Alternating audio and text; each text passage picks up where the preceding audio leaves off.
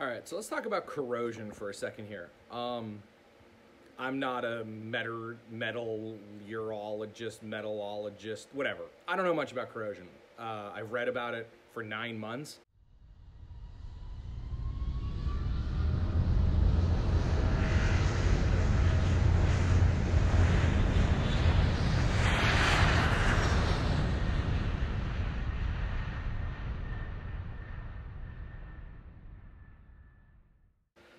I've read the positives of priming. I've read the negatives of priming. I've read about people who've primed. I've read about people who haven't primed.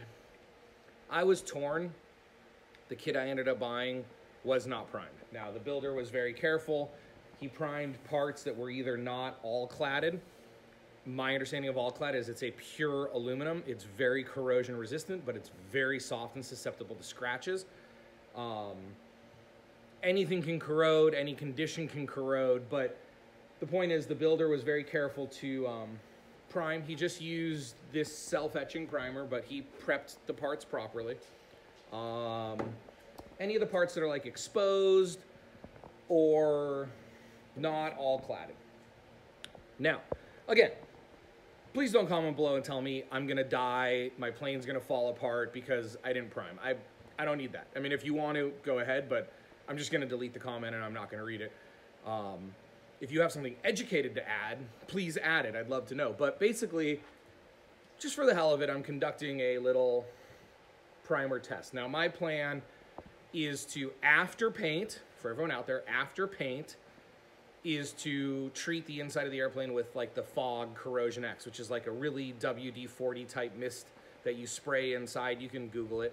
And it weeps into every hole and drips into every rivet. And again, I know it's gonna get everywhere and the plane's gonna be dirty and everything, but that's my plan, is once every couple of years to do like a Corrosion X treatment. So I'm doing this test. This was a practice kit. I put a bunch of different types of rivets in here. They're all the aluminum rivets, and I self-etch primed the middle. I prepped it properly. I cleaned it, scuffed it, cleaned it, scuffed it, cleaned it, and then self-etch prime it. One side, I believe, yeah, this side has WD-40 rubbed all over it in like 2 coats to simulate like Corrosion X. And this side had nothing. I just wiped it with a paper towel, and it's been outside for 4 months. So nothing, that's fine. The nails that I used to screw into this to hold it on like a wood board have rusted.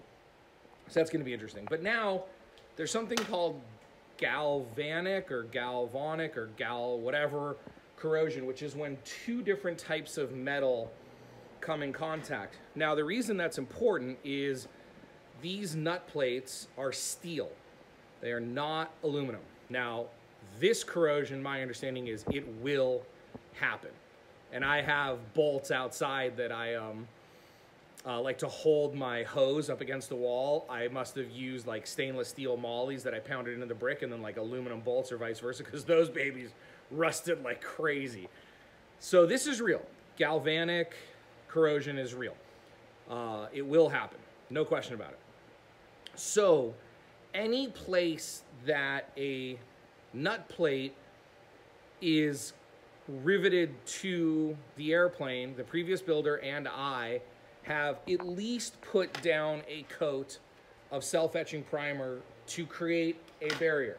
Now, this stuff is very scratchable. It's not a 2-part epoxy. It will scratch off.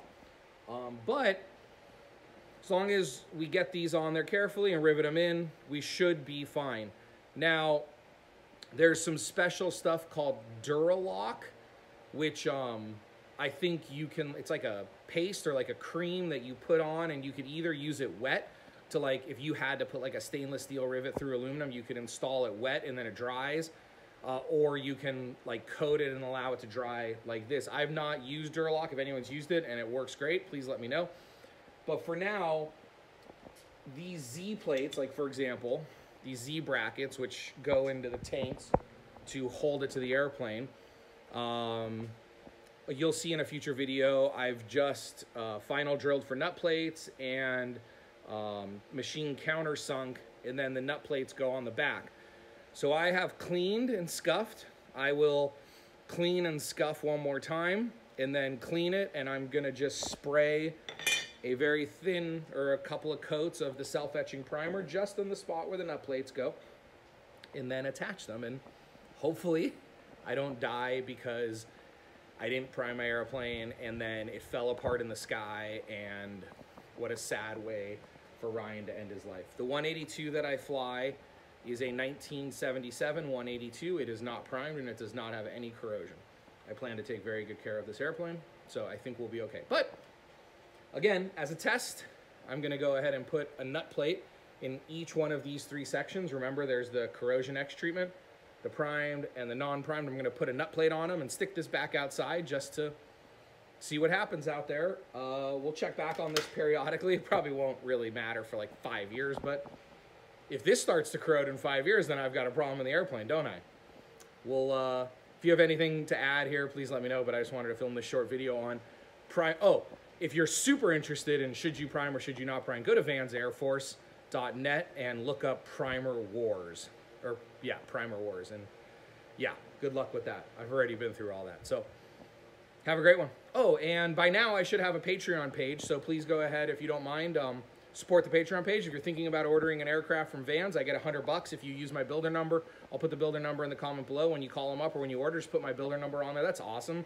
I get $100 in credit, and you get, no, you don't get anything, but it doesn't cost you anything more, and I get $100. So that's awesome. And if you want to support the channel, like I said, Patreon, $1 a month, whatever, would be awesome. But other than that, I'm just going to keep building here.